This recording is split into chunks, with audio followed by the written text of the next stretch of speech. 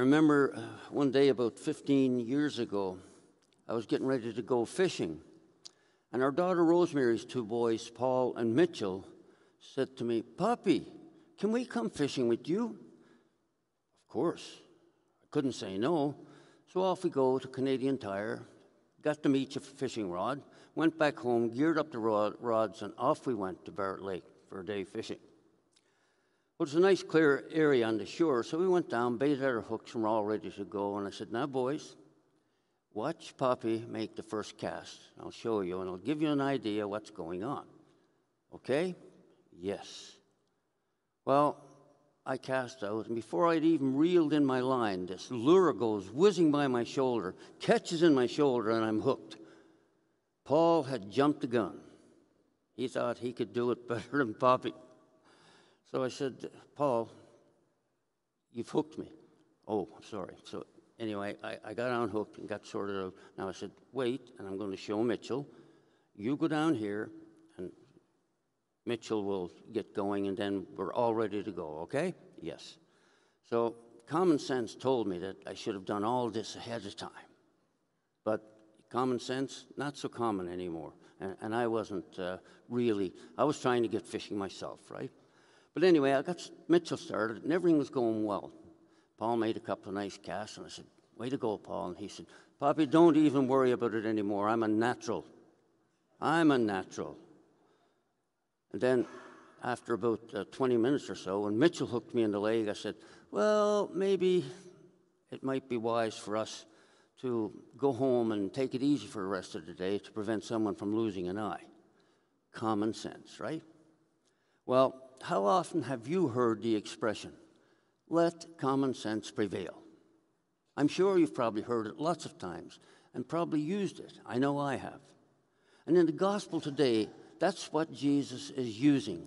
He's using common sense wisdom. If you went out into a field, he says, and saw a suspicious mound of earth and happened to dig it up and found a hidden treasure, as much gold as you could ever want, would you immediately run out and tell everyone where to find it? No, no, no, no. You would do what every other human being in the world would do if they were given a glimpse into what it's like to have untold wealth. You would keep the treasure, bury it in a deep, dark place, disguising it so that no one could know it was there. Then you would go out and sell what you had and buy that field. Now the treasure is yours. It's your treasure. And you can tell everybody, "Look what I happened to find on my new property." Makes sense, right? Common sense. Now, if you agree, then here's a question for you. Wouldn't you do as much for the kingdom of heaven? And Jesus is asking us this in the gospel today. Wouldn't you do as much for the kingdom of heaven? Well, maybe that is worth some consideration. But where else can you look for such wisdom? As you might remember, King Solomon was noted far and wide for his wisdom and for his wise decisions. And it is said that the Queen of Sheba even visited him to get advice. So how did he get so wise? Did he just inherit it from his father David? No. He prayed to God for a beautiful kind of wisdom, as we heard in our first reading. Listen to what he asks for. He says, "God, give your servant, therefore, an understanding mind to govern your people, able to discern between good and evil, for who can govern this, your great people?" Basically, he was asking for a good mind and a good heart to be able to judge his people with fairness and to distinguish right from wrong. He asked God for an understanding heart, and he would use it to rule God's people well. God is so moved by his request that he gives Solomon great practical wisdom. Now, isn't it possible that in our humanness, what we want most is something probably selfish? We want possessions. We want security, power, pleasure. How many leaders in our world today even listen to the people, let alone listen with understanding?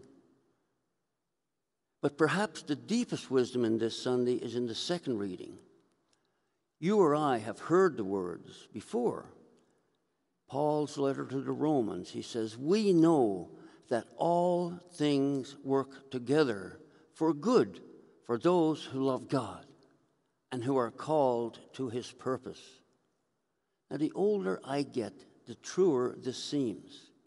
Even when darkness and loss affect our lives, become our daily bread, still the love of God labors incessantly to bring out a larger love, a greater forgiveness, more acceptance of life and love, even within our pain. And this is the food that we need every day. Sunday at Mass, we can pay attention to those varieties of wisdom. The important thing is not just to sit here and daydream. The important thing is to reflect and to realize that we have been given a treasure of great worth. Discovering God's kingdom is like stumbling across hidden treasure or finding the one pearl of great price. When we discover the kingdom of God, we receive the greatest possible treasure, the Lord himself. Selling all that we have to obtain this incomparable treasure could mean many things. It could mean losing some friends. It could mean changing jobs or losing our job. It could mean changing our lifestyle, changing what we do with our free time. It could mean lots of things, because treasure has a special connection to the heart. What we place in our heart, in our desire, in our longing, the place that is special to us, the place of our will and focus. That is the thing we set most on. That is the thing that is our highest treasure.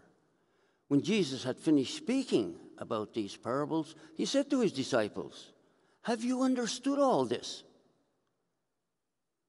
Jesus today asks us that same question. Have you understood all this? And if we want to understand the meaning and significance of the parables in our daily lives, then we must stop and think through what Jesus is saying to us in his instruction. The Holy Spirit will be our guide and teacher who helps us to grow in understanding God's word in the Scriptures. So, what do? Well, let's go back to the fishing story at the beginning. I continued to take my grandsons fishing, and today they are good fishermen, and they love getting out to go fishing. Mitchell even asked me to teach him to fly fish, which I did. And whenever he's home, we go out fishing together. He'll be home next week. What's the first thing he wants to do? Are we going fishing, puppy? Of course we are. I'm so delighted that when they asked all those years ago, I listened. And over the years, we have had many, many memorable and treasured times together. And these are the treasures. So here's the thing. We are always ready to listen with an understanding heart and find the wisdom to let go of any residue selfishness that would prevent us from embracing the consistent ethic of life. And that is an ethic of honoring the lives of those people we love most, but also of loving our enemies as Jesus told us, of loving the aged, the handicapped, the poor, the convicted, as the church teaches us. That is what Jesus wants us to do. That is the treasure of great worth that Jesus wants us to possess. The kingdom of heaven is here this morning, in our midst. In our midst.